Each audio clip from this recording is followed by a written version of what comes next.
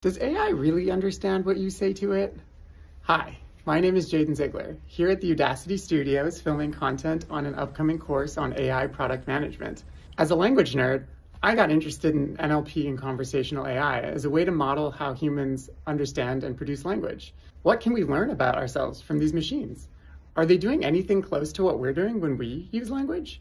In some ways, yes. In some ways, no. It's prediction all the way down. The way that these models are trained is basically by taking all text on the internet. These models are being trained to basically just make predictions on the basis of word frequencies in the corpus of text that they're fed.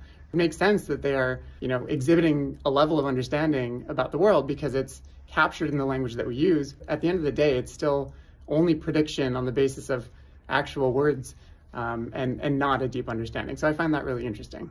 If you're interested in topics like these, be sure to check out my course on Udacity. Happy learning!